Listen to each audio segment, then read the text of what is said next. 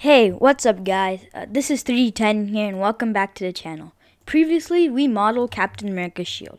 So in this video, we'll be adding some materials to the shield to look as close to the shield as we'll make it as look as close as possible to the Captain America's shield. So let's get into it. So in the movie, we can see Captain America's shield is made from vibranium. So the closest metal I could find was a mix of silver and brushed chrome. So let's create a new material. I'll name it vibranium. Alright. So so we'll just go to we'll click on our our mesh, and then go to the materials tab here, and then press new. Alright, and we can rename it by double clicking. Oh, sorry. Actually, let me just turn on my screencast keys. Alright, so once we double click, and we can type in vibranium. Alright, so before Captain America's shield was painted, it was a complete gray. So this is the pure vibranium material we'll be creating. Alright, so to go into the node editor, which is where we're going to be creating our material, we can go move our cursor to the top right, and you'll see a crossbow. When you see the crossbow, click on it, and you'll be able to split the screen. Right now we are in the 3D viewport, and if you go to the top left, you can change it, and we want to go into shader editor. Alright, so any metal is 100% gloss. So we won't be using the principled BSDF, even though it has some of the inputs we want. Other inputs will mess it up. So we'll just go ahead and delete the principled BSDF. So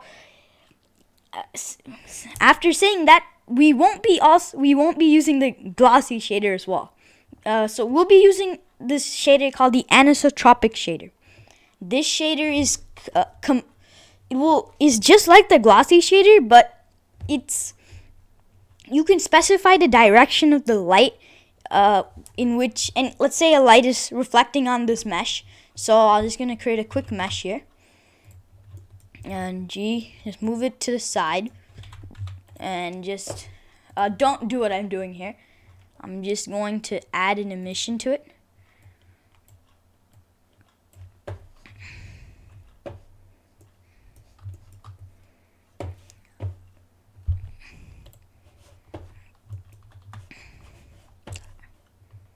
And then create another material.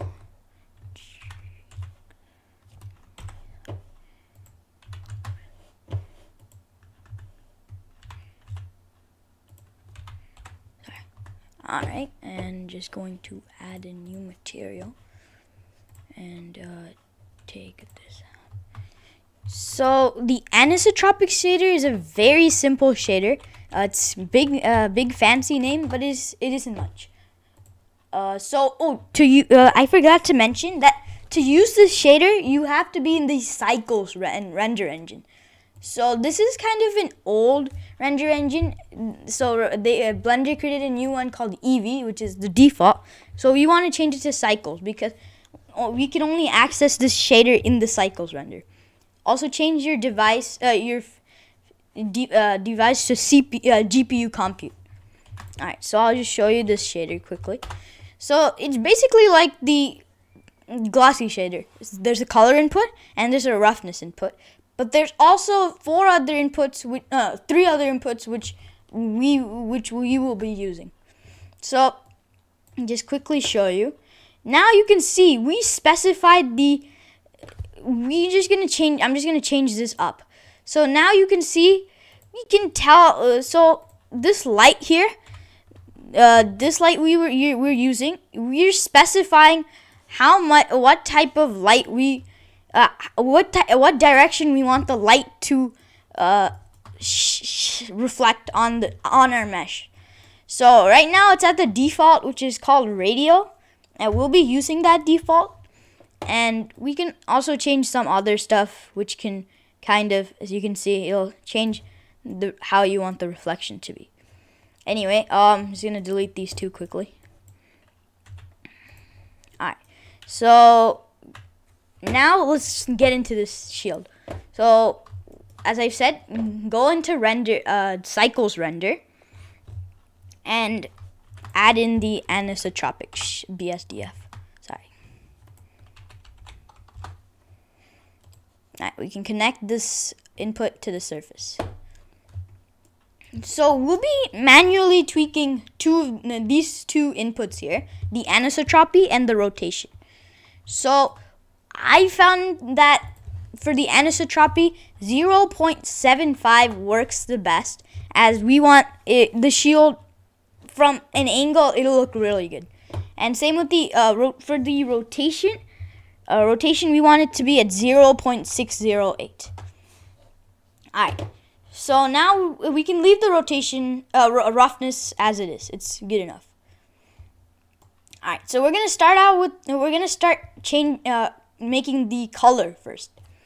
So I found this article, and it was talking about some of the RGB colors for many metals, and I found that if we create first we want to add a mixed RGB node in, connect it to the color, and so we want to add a RGB node, and then press Control G, so we'll create our own node group. This is completely optional, but I felt like this works. This makes it really easier for us to create the paint on the shield. Alright, so now, as I've been saying, I found this article, and I took the RGB values for the silver, and the values which I found which looked really nice were keeping the R at 0.5 and changing G and B to 0.456. Just a very slight change, but it looks really good. Alright, so if we go into rendered view, we won't see anything right now. It's because we don't have any light. So without any light, it's just complete darkness. So what we're going to do is add in a light and sun lamp. And now you can already see this anisotropy shader giving it that Captain America look. So we're just going to move this light up and go to the lights tab and change the strength to 10. Alright, go back to our mesh and let's continue on with our color. So since we created the node group, and we can take our input and connect it to the color one. So the reason I used a mix RGB is because we aren't just creating the silver color. We need to add something called Fresnel. And what Fresnel does is it basically takes your color, and since metal is, you absolutely need Fresnel, because Fresnel, I thought at first Fresnel wasn't needed because Fresnel is basically just gloss. It's just adding extra gloss. So, but when you add, and what's the point of adding gloss to gloss, right? But I found out that the Fresnel node, if we add some other inputs, we can create something which will have a very subtle effect on our metal. So this effect would be, so since metal absorbs a lot of your light, so that light will go to the edges. So near these rims here, the color will become a lighter version of this silver. So it just looks good, yeah, sometimes it's actually really necessary, because in some parts it'll actually completely mess up the look of the reflection. So anyway, just connect this FAC to the FAC on the mixed RGB, and we're just going to add another mixed RGB node and connect it to the normal, and also add in a bump node. and a geometry node. Since we don't want all these, we can just click on the geometry node and just press Control H. It'll just hide everything.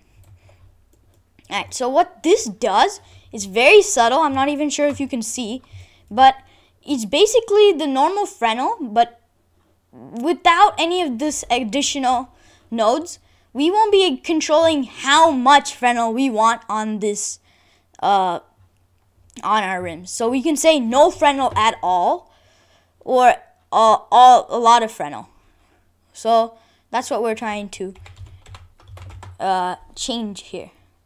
So right now 0.5 is actually 0.4 would look good.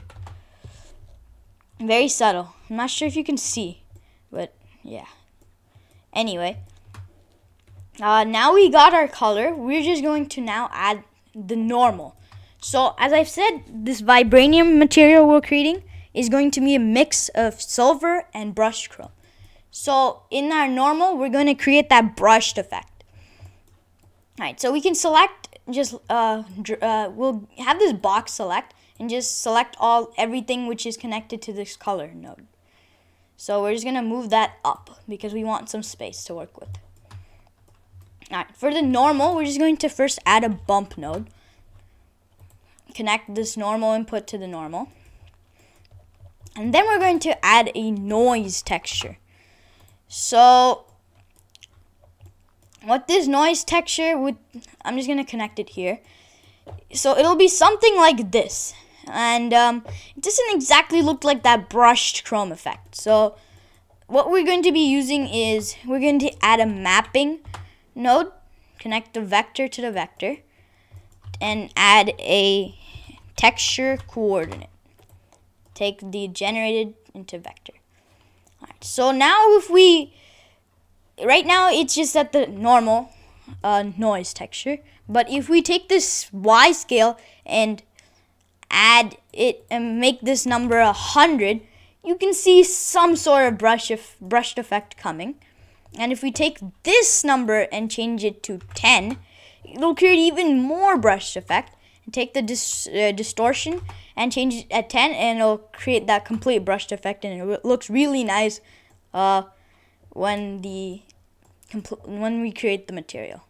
So now I'm just gonna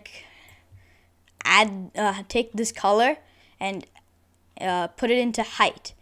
So right now it looks really grainy, and this is another problem with cycles, but it's also a problem with our normal our noise texture bump node, because we do not want the strength to be a 1, because it will look really grainy. And even if it didn't look grainy, it'll look really bad, because what this height is doing is it's adding that extra height in where the places are darker. So it's going to take this strength and put it to 0.05.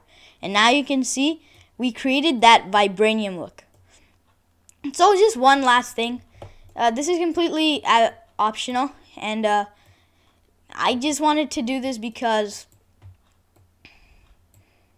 I just want to make sure that there's something here. So I'll just add a tangent node, and this will go into our last input here, and it's set as our default. So, and then just add it to the tangent. So it'll just complete that look. It's basically, even without it, there's nothing wrong with it. But I just felt like I wanted it there. So it's completely optional. You do not have to add it. Alright, so we've created the basic vibranium shield look. So now we're just going to add the paint, and then we'll be done with our shield. So to create this paint, we're going to take our vibranium here. We're going to add a new material and copy and paste all of this. So just box select, Control C, and Control. Oh, we actually don't need this, so we can just Control V. And this is why I said the node group will really be helpful here. So if we click this and go into our node group, which is just tab. Sorry. Alright. we want to Control C and Control V, a new RGB node, and we'll take this and put it at red. So we don't want it completely a bright red. We want it to be a bit darker, and that makes it look way more realistic. So maybe about here would be good. And you can see this kind of circle, which it's not the same here, and that's because we have not. It's like saying if you want to attach another input, you can put it here, attach something here. So we're just gonna take this and attach it here. So now you can see there's another one. So it's more like our other option if you've seen Google form. So now we have this second option. So this is what we're going to take out our first color, which is the silver vibranium, and if we connect it in here, it should create a red paint. And if we go into back into our 3D viewport and go into edit mode, if we select our two rings which have the red paint on them, and if we go to the right, you'll see a sign. If you click on that, and now you can see that we have added the red paint to our shield. So it's looking real nice, but we're just going to have to add the blue in this area. So to do that, it's basically the same thing. We'll take this, copy, add a new material, delete, which is just X, Control V, and go into our node group and add another one of our RGB nodes and change this to blue. We don't want it to go into our the blue purple side. We want it to go a bit more into our light blue, turquoise to blue, and take this down a bit more. Alright, so now we can connect it to the same place connected it here before. Just to look neat, I'm just gonna move this down here. Alright, so we have